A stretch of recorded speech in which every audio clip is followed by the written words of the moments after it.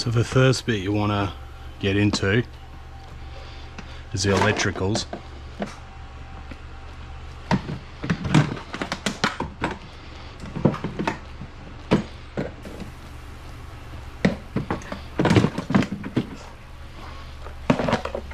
So this is your standard battery pack, which is normally wired in parallel, so only producing 12 volts. So that's been rewired to 24 volts, which I'll put up a picture of. This one here is the battery I use for all the accessories and everything. So the main thing that you need to do is change out this switchboard here. So the one that comes in them is 12 volt. This car's standard 4x4, but even if it was 2x2 it'd be the same idea. So what happens with this is that's your power in, and these are your two power outs. So if this was two-wheel drive, you'd probably just have the one power out running to two motors.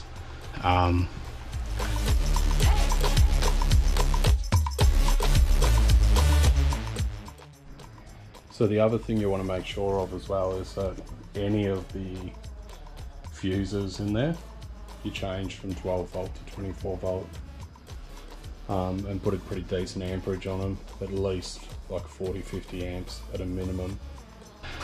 So yeah, so that's that.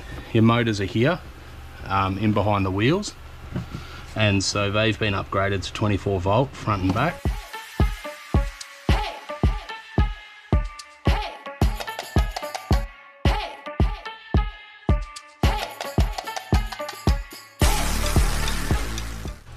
That switchboard, down the bottom it has like an 8-plug switch.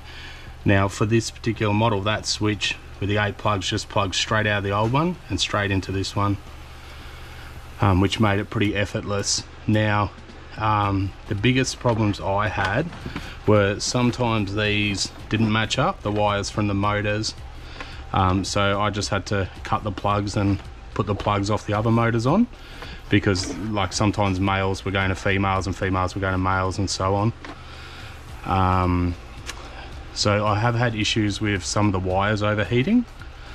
So I've rewired a bit of it. I still need to rewire a bit more. That's why I've taken a while to get a video up, but I figured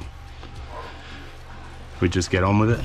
And so I'll put up all the details for what the switch panels were that I swapped it out with. The motors just fitted straight onto the old wheels, because these are only 100 watt 24 volt motors.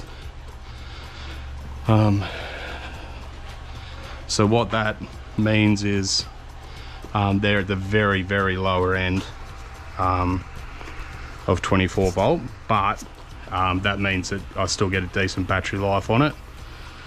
So what else have we got?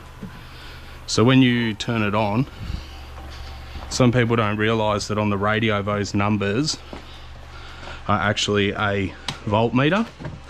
So normally that would say 12 or 12.5 or something. You can see it's reading 25.1.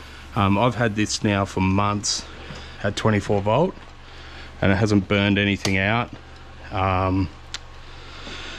So yeah, I think it's sort of pretty safe, but like I said, it's at the lower end